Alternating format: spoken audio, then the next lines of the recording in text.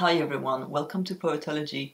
If you've been following this channel for a bit, you know that I am obsessed with collage, and today I decided I would show you some of my favorite collage books. There will be two separate videos on this, one this week and one next week. Next week's will focus on specific artists and their use of collage, but this one is more about general books that describe collage techniques and showcase some collage artists as well. The first of these books is Collage Techniques, a guide for artists and illustrators by Gerald Bromer.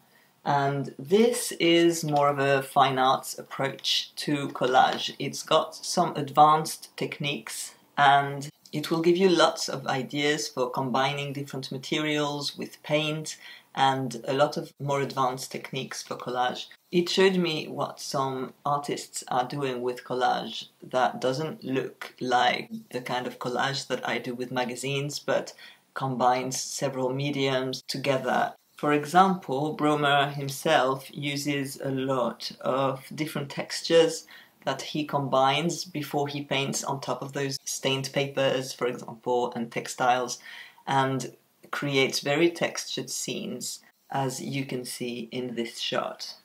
I really like the 1990s vibe in this book, the way it's laid out, and I also appreciated the last part titled Responding to Contemporary Cultural Situations, which kind of shows more contemporary paintings and collage techniques.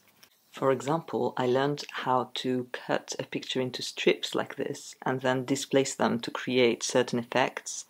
So some of the techniques are very accessible, even though the book in general tends to be fine arts.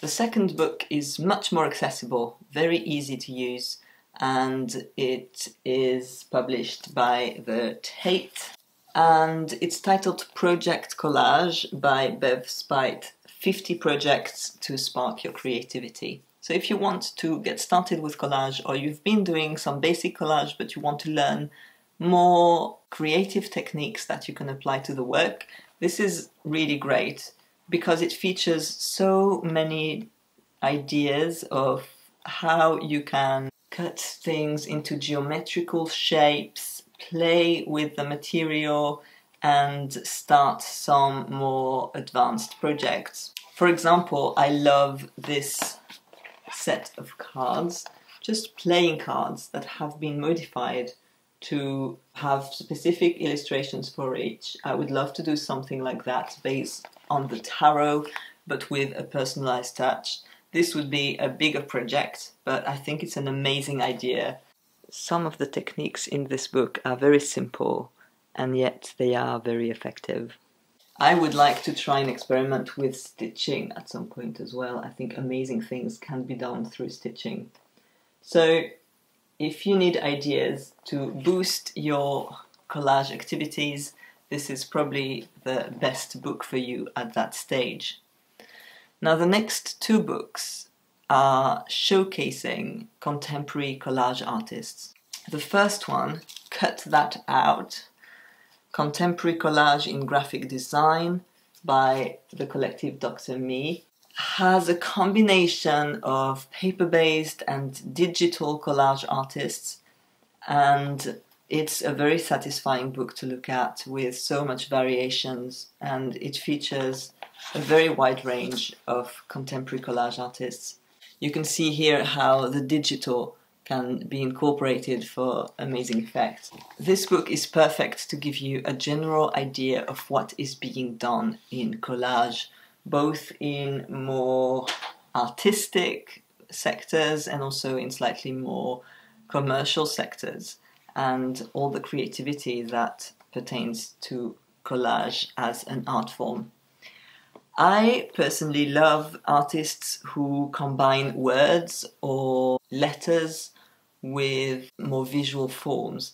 Here, for example, is Damien Tran, and I like how some of the collages are black and white with colored letters on top.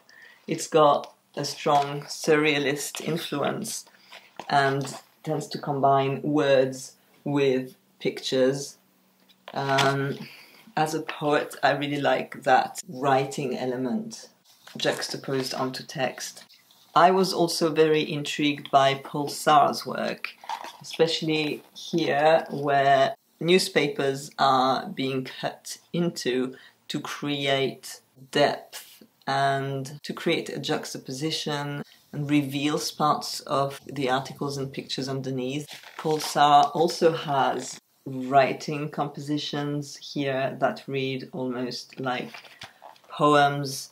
After all the relentless criticism, broken vows, frustrated and smashed dreams, remember ineffective ankle guards, goalie cups, Cooper elbow pads, the tricky problems, inadequate graphics. So strap on your helmet, the future says.